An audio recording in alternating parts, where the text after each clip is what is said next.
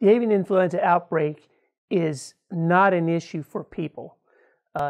It is a chicken disease in the United States and is not something that consumers need to worry about in terms of the healthfulness of chicken meat or eggs. So chicken and eggs are safe to eat, and the average everyday consumer doesn't need to worry about avian influenza from that standpoint. The outbreak that we've had so far is not going to affect the price of chicken or the availability of chicken in the market.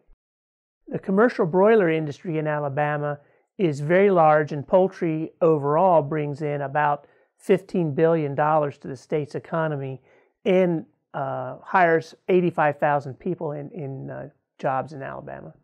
There have been some outbreaks of avian influenza in Tennessee, but what we found in Alabama has been through just routine surveillance. We're always monitoring for this disease, and the stepped-up efforts we've had since the avian influenza in Tennessee has shown some avian influenza in birds that were not sick.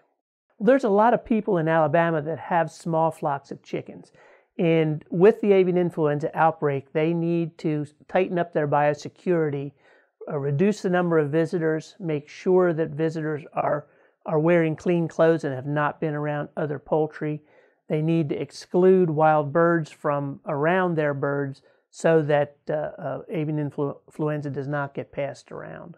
As of today, there's a stop movement order for poultry in Alabama, which it doesn't mean that we're not going to move commercial poultry around the state. What it does mean is we don't want to get chickens and people together in various places where disease might be spread around.